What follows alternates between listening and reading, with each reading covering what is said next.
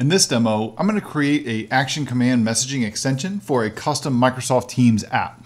Action commands allow you to present your users with a modal pop-up to collect and display information and then process their interaction and send information back to Teams. Now, this demo is going to require a valid Azure subscription in order to create a bot using the bot framework. However, if you don't have an Azure subscription, you can use the legacy bot framework registration portal. You refer to the docs in the Microsoft Teams docs for more information on how to go about using the legacy bot framework registration portal.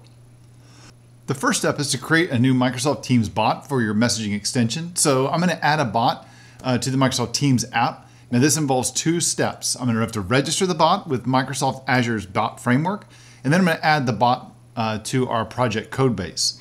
So I'm going to start by going to my Azure portal, and I'm inside of a resource group that I'm using for creating my bot. Now I'm going to select Add, and then choose Marketplace, and then find the bot channel registration. There's the bot channel registration, and then I'll select Create. Now I need to give my bot a unique name, so I'll call it my first bot, and we're just going to go ahead and keep adding numbers on the end until I see that one is available. There we go, we know that one's available. I'll leave the subscription, the resource group, the location, I'll leave all those the same. And I'm also going to go through and set the pricing tier to F0, which is a free tier or has a very forgiving free tier that we can use. I'm going to turn application insights off.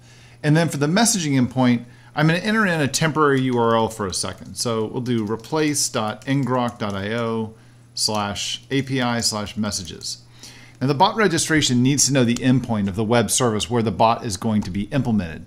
And I'm using a tool called ngrok because every request the bot has to be served up from has to be an HTTPS and fully routable URL. But when we run it locally, it's on localhost.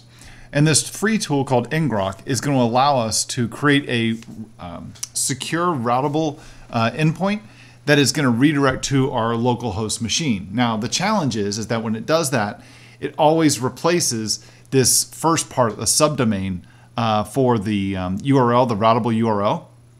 And it does that with the free version of ngrok. So every time you restart ngrok, it's going to give you a new random domain, subdomain. And so you're going to have to come in and update the URL for the messaging endpoint if you're using ngrok to create this secure routable URL. The paid version of ngrok does have the ability for you to specify a reserved subdomain, and I have that just to simplify the development process for this demo. So I'm going to go ahead and put my name in there, which is a subdomain that I've reserved, and on my machine I've already installed the authentication key with my account. That's not required. You can use the free version. You just have to come back in and update the URL for your messaging endpoint every time you restart ngrok. Okay, I'm also going to let Microsoft create the app ID and password. We'll go back to our registration. So then I'm going to go ahead and select Create.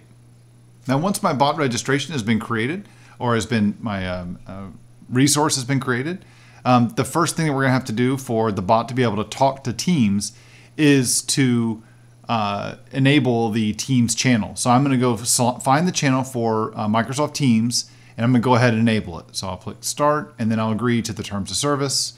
And now we're going to see that our Teams channel has now been enabled. So I'll come off the bot and go back to channels, and you'll see that Microsoft Teams is now up and running. Now the other thing we need to do is I need to grab our bot's Azure AD App ID, and I'm going to need to grab his secret. So I'm going to select this ID, or if I just select Manage right here, this will take me straight to the app. And what you'll see here on the app is there's my application ID. So I'm going to need this. So I'm going to put this in this application ID. I'm going to put this for safekeeping just into a text file here inside of Visual Studio Code. Now I'm also going to need to create a secret for my bot. So I'm going to create a new client secret. I'll just select the default options, and then I will copy my secret and put that inside of VS Code as well. We're going to need both of those in just a few minutes. So now we're ready to go create our Microsoft Teams app that's going to contain our bot and our messaging extension. So I'm going to create a new folder here called Learn MS Teams MSGEXT for messaging extensions, and then I'll go into, we'll jump into that folder. I'm going to start the Yeoman generator by just saying yo teams. And Yeoman's going to start by asking me a series of questions that I need to go to respond to create our app. So I'm going to name the solution messaging extension. I'm going to put it in the current folder. The name is going to be the planet messaging. Company name, we'll leave that as a default. We'll take the default manifests, the default scaffolding, and then it's going to ask us what features we want to add to the project. So I'm going to go ahead and uncheck tab and just say we're not going to add anything, because I'm going to show you how to do this manually. Where do we want to host it? I'll leave the default URL there. And do you want to show a loading indicator? The answer is no. All right, so we're going to go ahead and let Microsoft, the Yeoman generator for Microsoft Teams, to scaffold up our project, which is creating the folders, the files that are needed for our project. And then it's going to run npm install to go ahead and install everything for our project. All right, now that it's installed everything, let's go ahead and open this up in VS Code. Now, the first thing we're going to want to make a change to is we want to go through and update our environment variable settings for the app ID and the app password for the bot framework. So I'm going to go ahead and grab the ID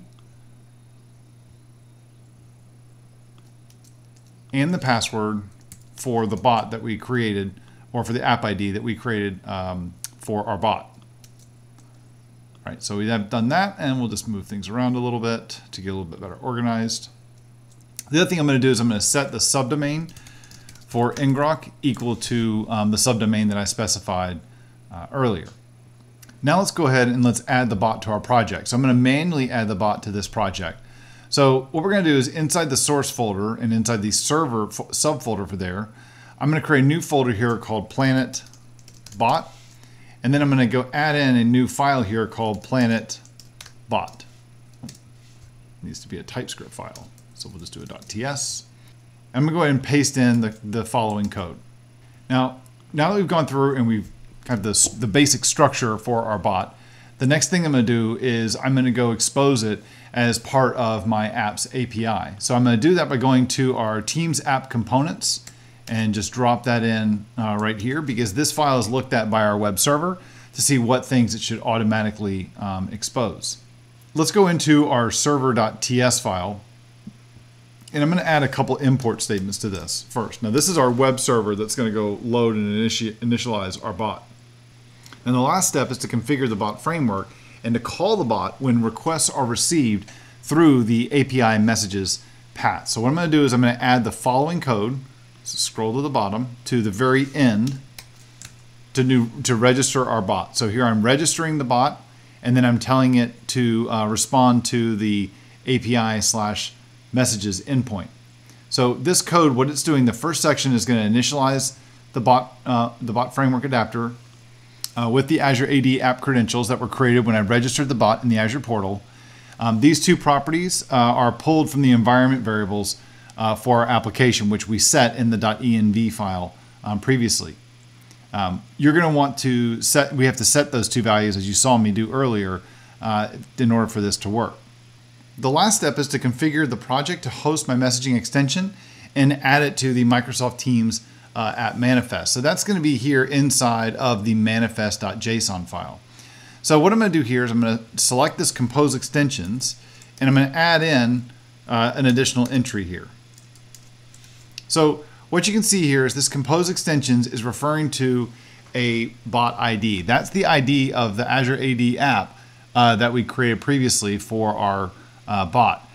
Then we have a couple commands here, and you'll notice here that I have a command with the ID of a planet expander action. The type is an action. There's a title for it, a description, where it can be used, etc. So now the next step is to actually code up our action command, which is going to happen inside of the bot.